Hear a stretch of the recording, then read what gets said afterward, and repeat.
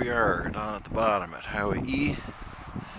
Used to be a little house there and a garage right over there.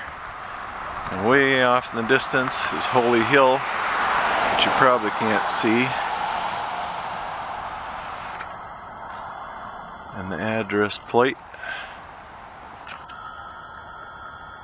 Hey, come on. Hey. So here's the driveway. Started out just going through a field. That's all that was here. A few apple trees, and they dumped some real rough rocks here for us to drive on, and finally put some gravel in after that. It was just the coolest driveway though until winter came and we had to start shoveling it. Of course, when I was living here, the years here, even after that, a lot of times I'd shovel it by hand, the whole thing. And Mom and Dad would get out here and they'd shovel it too when I wasn't here. But it's a long, long driveway. We're running out of power. And Dad planted these trees along here. One of these is a tulip tree that he got from Abraham Lincoln's house. He was so proud that it lasted when he brought it back, and it's been a beautiful tree. And of course, with Mary and Dennis living here, Mary's put pumpkins by the trees and kept the place decorated and fit all these years. That was all field. Way down at the bottom, Dad and I planted some of Grandpa's old grapes. Dad had that dug out right down in there. He thought it was gonna fill in to be a pond. We all did.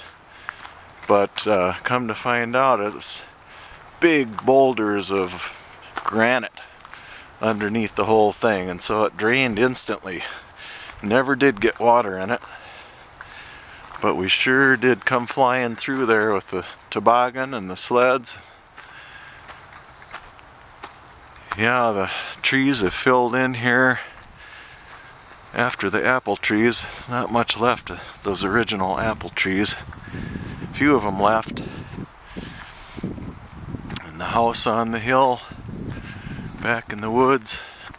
I'm just about out of power here on this battery too, but the land went back 30 acres and we made hay back there. I still have Dad's old 1938 Alice Chalmers tractor. This old tree here I wrote a poem about, because Dean and I would sit under there for a long time in the afternoons, and we'd just stare out over the open hills, which were open then, and we'd eat apples together. And that was the name of my poem. We ate apples together. So here we are up at the top of the hill again. This tree here, black walnut, Dad I think planted that. It's been a pretty tree. And there used to be a pine tree right there where that stump is, that when it was about 3 feet high or 4 feet high, the sheep got loose and the old ram chewed all the branches on it. It survived, and it got so high that they had to cut it down eventually. It was hitting the roof. And that tree was the climbing tree for the kids all those years. So here we are.